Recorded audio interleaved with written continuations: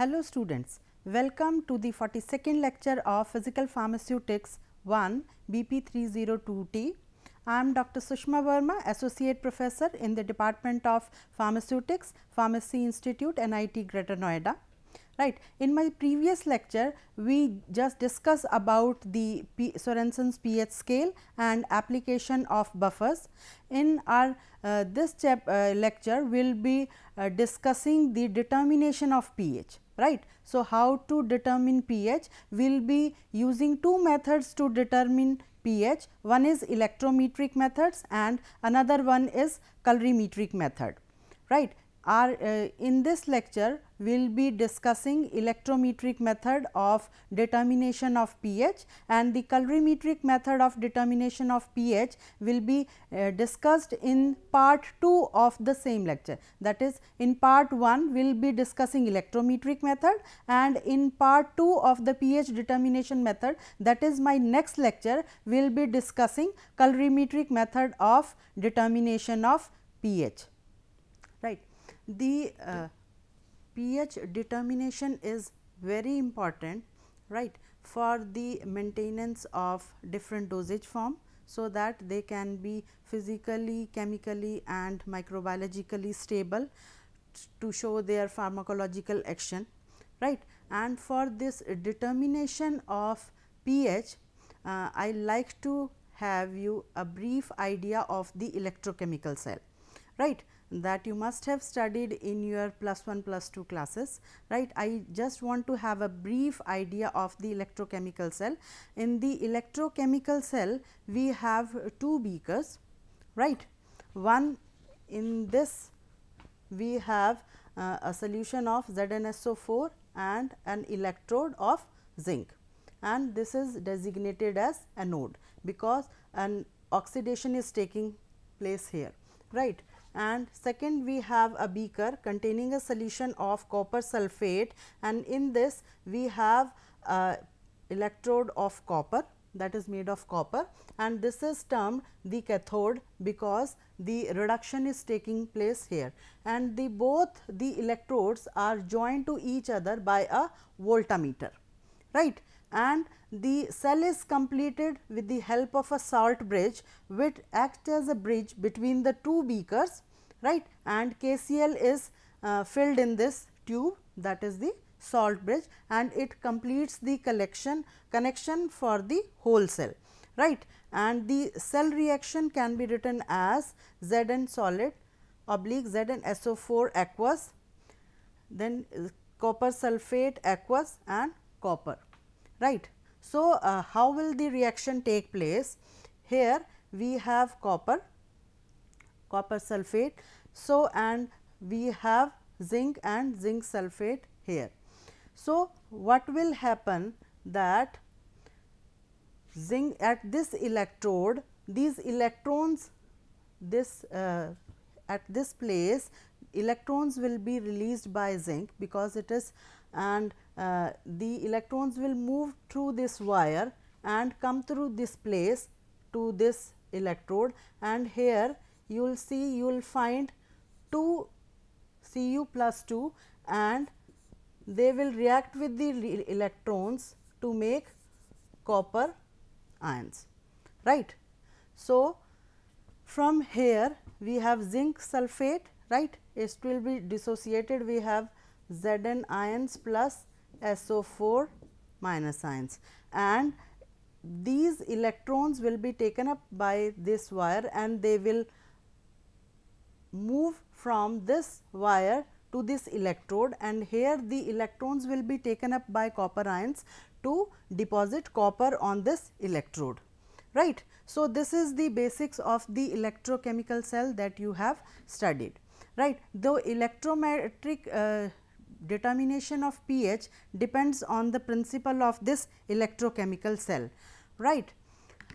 We can use such electrodes for the determination of pH which are altered or whose potential is altered by the hydrogen ion concentration, right. And in this electrochemical cell, one is the indicator electrode and one is the reference electrode, right. So, reference electrode acts at the reference and the indicator electrode will tell you the reading of the test solution. Right. So, the electrometric determination of pH, the principle lies here is that the indicator electrode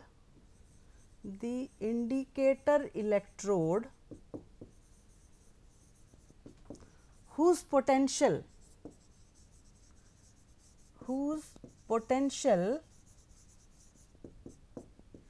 changes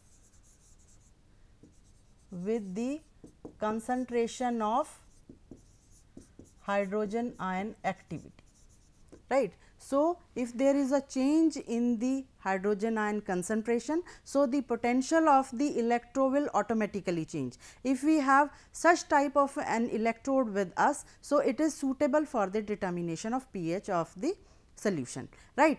And for that it is known as the indicator electrode, because it will be indicating the pH of the solution, right. And for that we have two examples, one is the hydrogen electrode and another one is the glass electrode, right. These two indicator electrodes can be used for the determination of the pH, right, because hydrogen electrode, in that case also it depends on the hydrogen ion activity, and the glass electrode also depends on the activity of hydrogen ion, right. So, these two indicator electrodes are used for the determination of pH, and second we require is the reference electrode, that is the standard electrode, right. And for that we have calomel electrode, it can be used as reference electrode, and we have silver chloride electrode, right. These two are the reference electrodes that can be used, and indicator electrodes which can be used for the determination of pH are hydrogen electrode and glass electrode, because their potential depends on the hydrogen ion concentration, right. And the National Bureau of Standards determines the pH of its standard buffers, right. The National Bureau of Standards recommends a hydrogen indicating electrode and a silver chloride reference electrode, right. It recommends hydrogen indicating electrode, it can be any one out of the two, but generally this glass electrode is used, right. This glass electrode is generally used for the determination of pH, because it is quite sensitive as compared to the hydrogen electrode, right. So, the National Bureau of Standards recommends the determination of its pH of its standard buffers in a cell composed of a hydrogen indicating electrode and a silver chloride reference electrode, right. So, silver chloride acts as the reference electrode as recommended by the National Bureau of Standards, and you can use either of the two electrodes as the hydrogen indicating electrodes, right. So, next is the hydrogen electrode, right. So, this is the diagram showing the standard hydrogen electrode. In this we have here a platinized platinum electrode, right. We have a platinized platinum electrode here, right. We have a piece of metal that is being platinized, right, and it is attached to a platinum wire which is further joined, right. So, we have a platinized platinum wire, right, and that is housed in a chamber, right, which is like a rectangular shaped below, and it is like a test tube above, and there is a opening, and from this we can add hydrogen at 1 atmospheric pressure, right. From this opening hydrogen gas can be added into the housing, right, at 1 atmospheric pressure, right.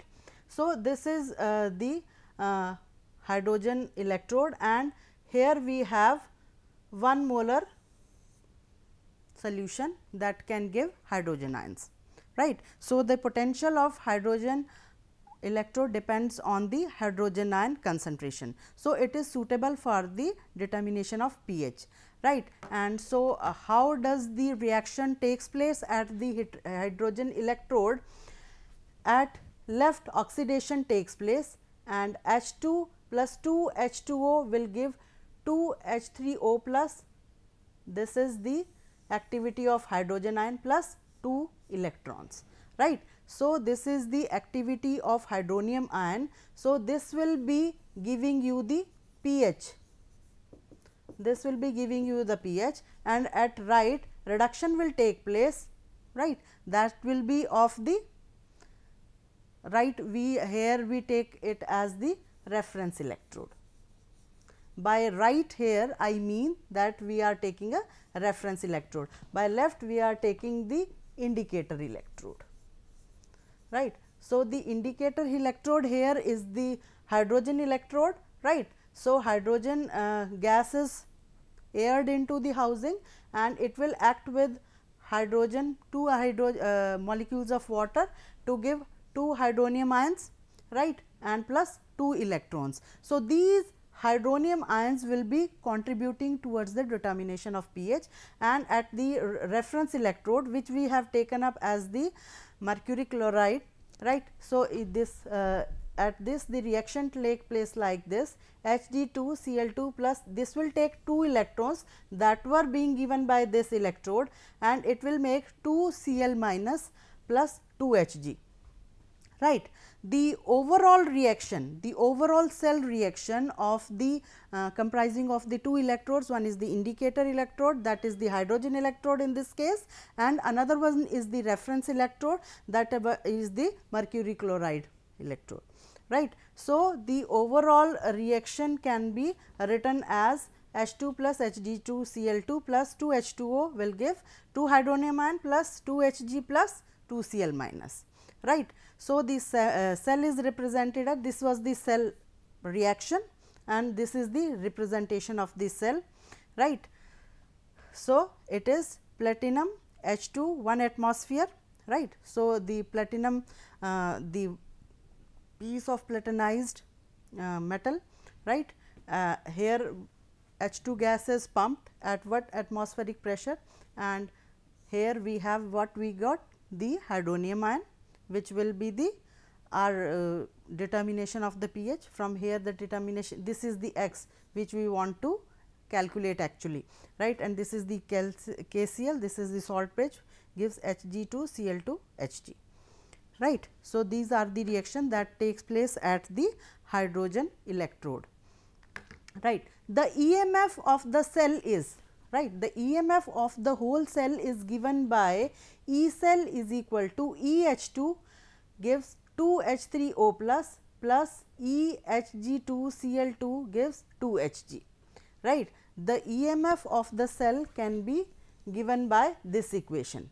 The potential of the hydrogen electrode at 25 degree centigrade and a partial pressure of the hydrogen gas of 1 atmosphere is written as EH2 is equal to E naught H2 gives H3O plus minus 0.0592 log, this is the concentration of hydronium ion upon 1 atmosphere. Under these conditions E naught is 0, right.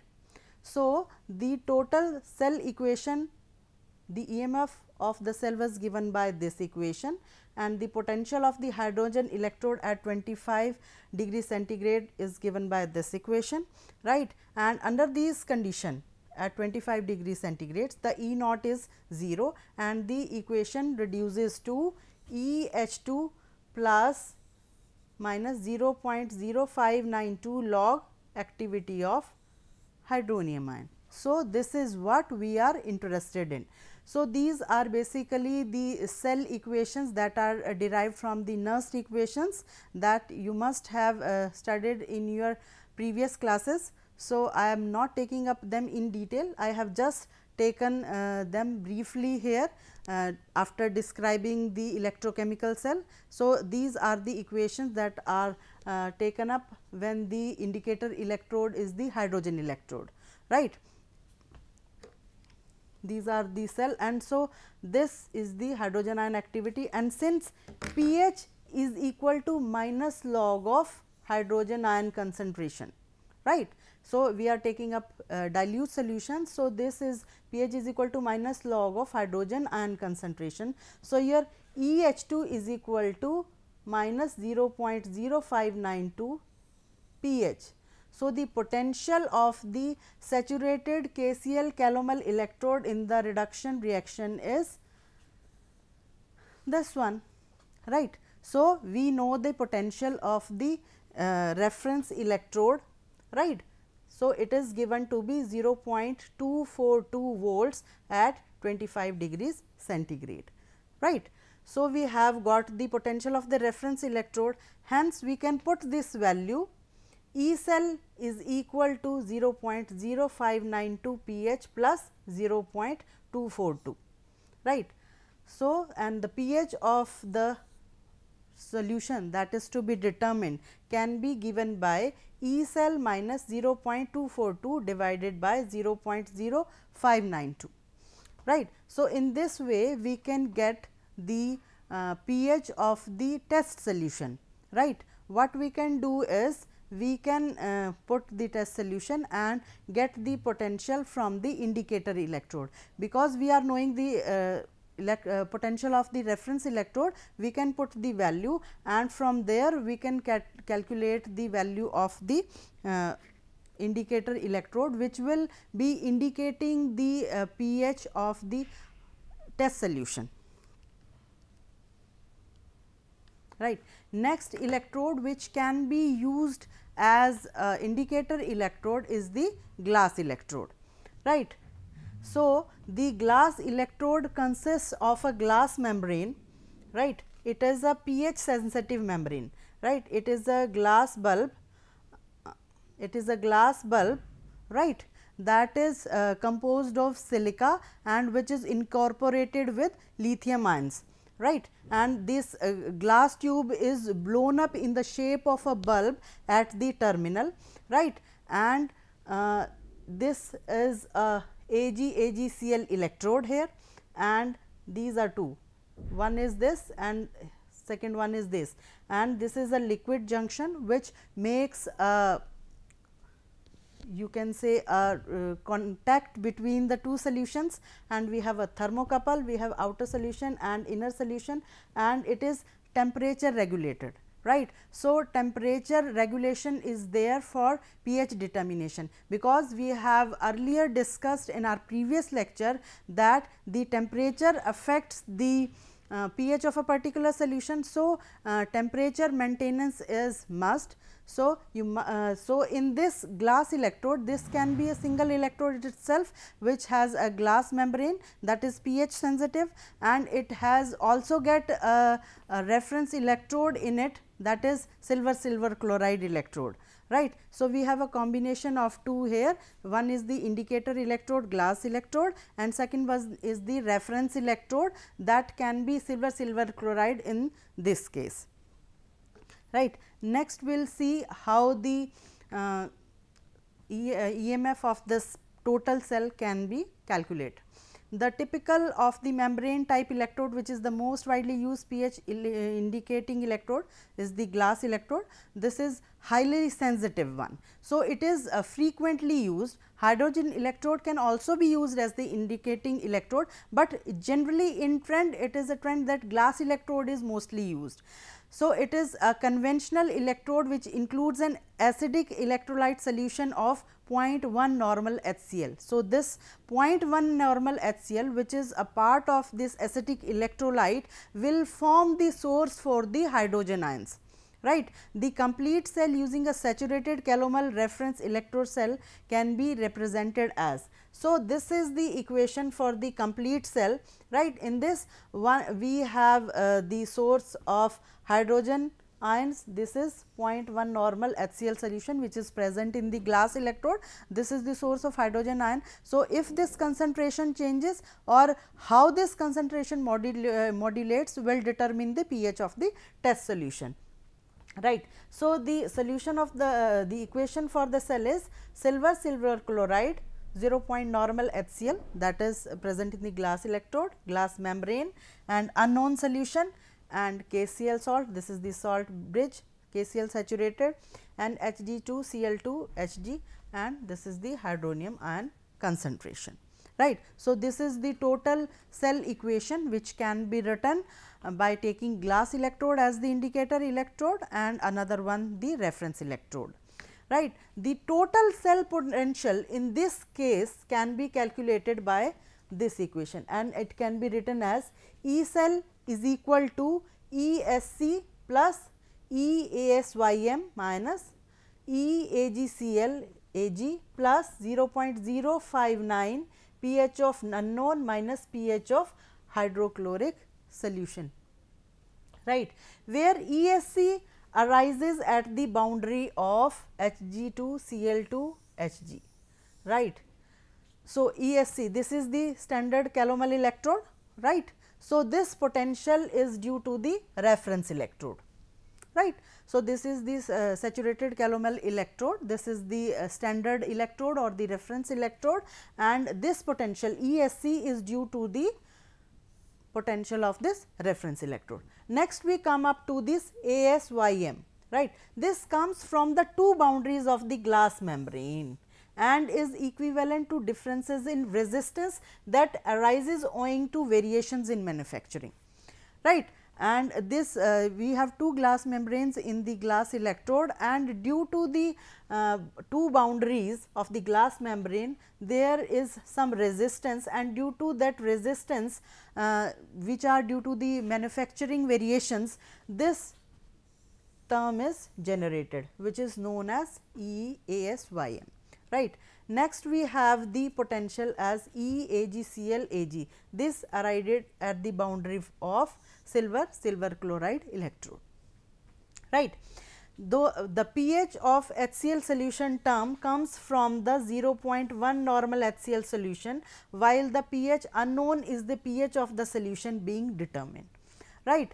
So, this 0.1 normal HCl solution, this terms comes from the 0.1 normal HCl that is present in the glass electrode, right. So, it is the source of the hydrogen ion concentration which makes it a indicator electrode, and the pH is the unknown, is the pH of the test solution which you want to determine, right. So, the pH is obtained from the cell EM if the pH of the internal solution 0.1 normal is constant, right. So, these manufacturing variations we can just omit, because these are due to the variations of the different manufacturers which are manufacturing the glass electrodes. If we keep a single glass electrode, so for that particular glass electrode the variations of the cell that are due to manufacturing can be minimized, right, that can be put to constant. So, this error can be eliminated, right. So, if we remove those variations, right, of the manufacturing, and if we keep a single glass electrode, so the variations are kept constant. So, the cell equation reduces to E cell is equal to E constant plus 0.0592 pH, that is of the unknown solution, or pH is equal to E cell minus E constant upon 0.0592, where E constant is sum of all the boundary potential arises from the 0.1 normal HCl solution, right. So, E constant इस term में हमने जितनी भी variations थी उनको incorporate कर दिया, right. So this elaborated equation can be minimized to this equation by putting all the variation in this E constant, right. So, this E constant is the sum of all the boundary potential arising from the 0.1 normal HCl solution, right. So, we have put all these terms in this constant and the equation is reduced, right. So, next we have the equation as PHS is equal to ES minus E constant divided by 0.0592, in which PHS is the pH and ES is the EMF, right. So, PHS is the pH and ES is the EMF of the NBS reference buffer solution.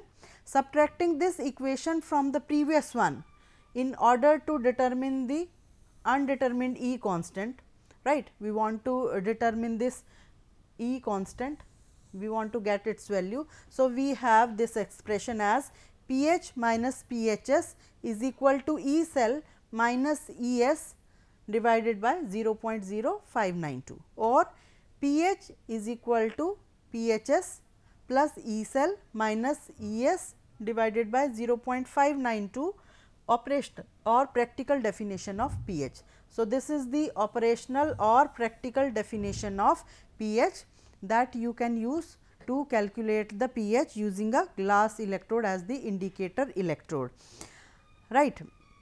So, what we can do is to determine the pH of the solution, what we can do is we can have a pH meter here, right.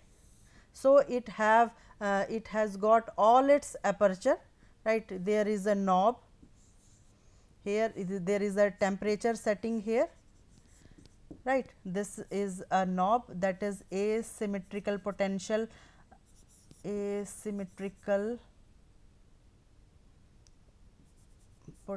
adjusting knob. Here we have stand bias and there is an on and off switch here, right. So, this is a pH meter, right. You must have seen in your laboratories. So, this pH meter can be attached to a glass electrode. It can be attached to a glass electrode or an indicator electrode, and the total cell is completed, right. So, if you want to determine the temperature of a particular solution, what you can do, right. You can immerse this glass electrode in that particular solution. So, we take a test solution, right. This is a beaker and we take a test solution in it, right. This is a beaker and we take a test solution in it and we put the glass electrode here and it is attached to the pH meter. If this glass electrode is attached to the pH meter, then the circuit is complete and the pH of the particular solution can be determined. So, how it has to be determined? So, first of all there are some standard buffers, right. So, of different pH are there. So, it can be of 4.9, 9 and 6.5.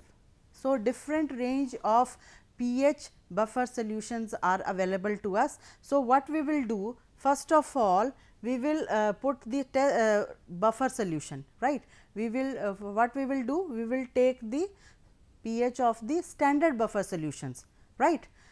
So, we will first take a buffer of pH 4.9 and first what will we do? We will adjust this knob for temperature compensation, right. So, temperature is one of the important factor that is affecting the pH of the solution. So, temperature knob is regulated, then the pH of this buffer, this asymmetrical potential error is given a 0 error, right. So, this error is minimized, this is knob is set and the pH of the buffer solution is determined, right. It is done 3 times and we have to determine the buffer pH of different standard buffers. 3 buffers are to be determined and then the pH of the test solution can be determined, right. You can put the solution here. So, it will change the hydrogen ion concentration of the glass electrode, right, and if this concentration is changes, this will be detected in the pH of the cell. With this can be calculated using the equations that we have discussed previously, right, and the reference remains the same, the Physical Pharmacy by Alfred Martin, and this was all about the conductometric determination of pH.